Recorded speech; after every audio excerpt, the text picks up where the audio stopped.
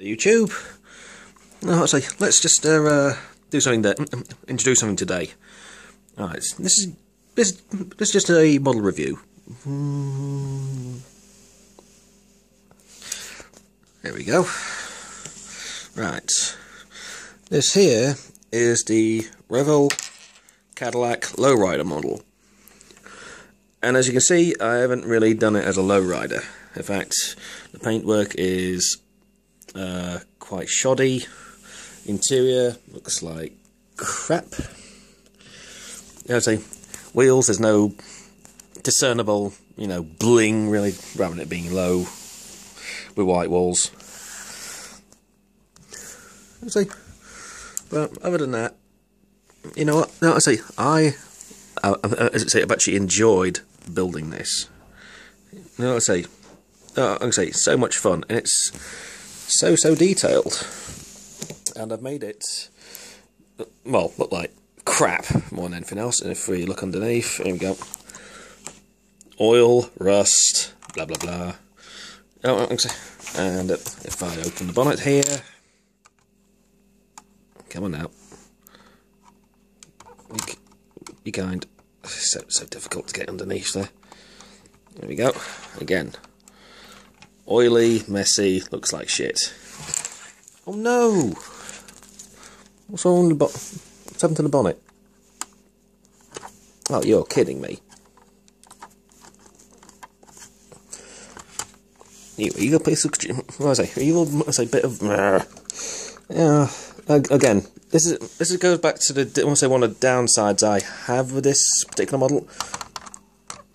The trunk, boot, whatever you want to call it, and the bonnet or hood,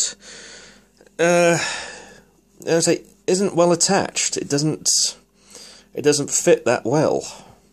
In fact, I'm just going to pause it for a second and try to sort it. There, done. Alright, again, it's very enjoyable. It is highly detailed. Now, if I can just zoom in there. Oh, I doubt you can do this because this camera is awful.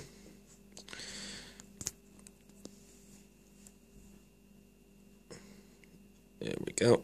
Best I can do. It is. Well, again, this camera isn't great. But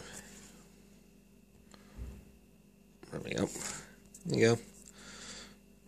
Even if you look carefully, even in the interior, the interior doesn't match, and even the seats, I've got rips in it. I know the badges are not complete, and writing is illegible.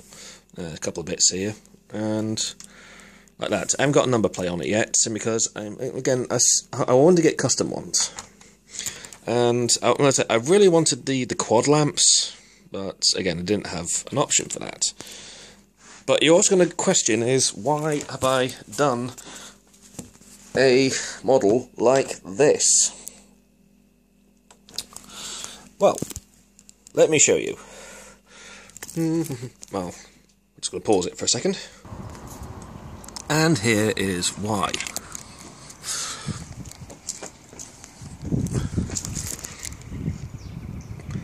It's fucking Inception, that's what it is.